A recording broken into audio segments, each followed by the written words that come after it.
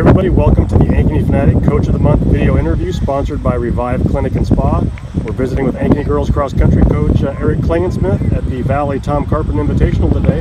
Well, Coach, your team isn't running here today, but your daughter is. Huh? Is that fun to watch her run? It is. I love watching her run. At all the races we have, I always go out before the race starts, give her a big hug at the line, even if she's up against my girls there especially. And it's just nice to be able to watch her run and go out and have some fun and do something that she loves doing. I didn't think she was going to ever want to run. Even as a young age, when I used to make the girls, when I was coaching in Missouri, push her in a stroller up the hills for a workout.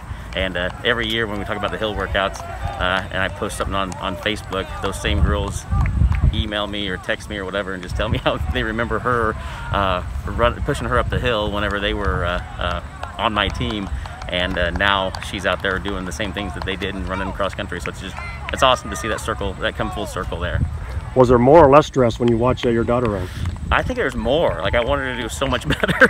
So I'm really more nervous than I am just watching the teams run. So I'm more nervous just watching her, and more anxiety there with that, because I just wanted her to do so well and be a great runner and just work hard at it.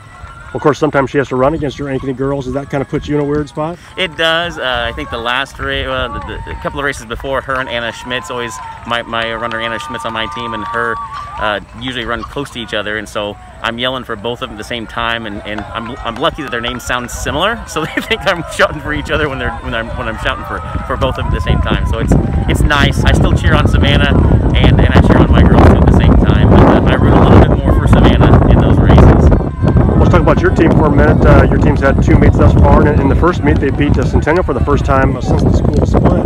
You have to be awfully proud of that performance. Oh, I was. They just put it all together that day, and everybody just ran in all cylinders and just ran a great race. It's just nice seeing the girls come together, and they've done that a couple of times, and we're hoping to do it again this week at Cedar Falls. Well, your team has been led thus far by senior Lauren McMahon, and she's kind of emerged from out of nowhere to become one of the state's top runners. Have you ever seen somebody, kind of come out of nowhere like that? I have not. Usually they develop over the course of a few years, but she is just an all-around great competitor and athlete, and she just got in contact with the team this summer after soccer was kind of put on the back burner because of COVID.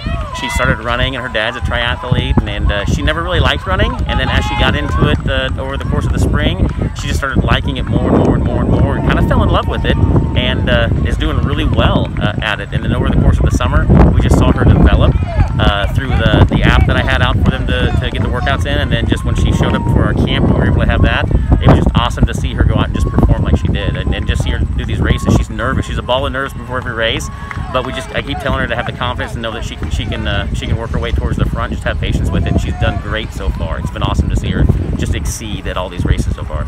We mentioned COVID. Have the girls been able to adapt to all the procedures you've had to put into place this year? They have. They've been able to wear the masks in the warm-ups and the warm-up run, and they know when to take it off. They've been doing very well with the whole new routine of everything. The one thing that they do miss out on is that most of the social activities that we were able to do before. That's the big fun part of cross country, and we're just not able to do as much as we have in the past because of the non-contact and wanting to keep 6 feet apart and social distancing. So that's just one of the downfalls to it, but still they're coming together and they're doing some great things, so it's nice to see. All right, this has been the Coach of the Month video interview sponsored by Revive Clinic and Spa. Coach, thanks for your time. Yep, thank you.